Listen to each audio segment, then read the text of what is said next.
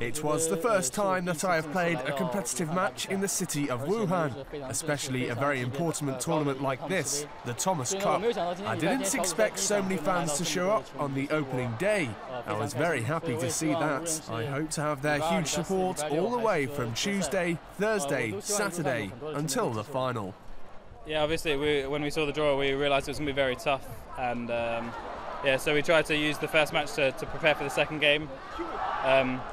And yeah, we have a young team here, so we need to try and get as much experience as possible. So I think it's good for our team players.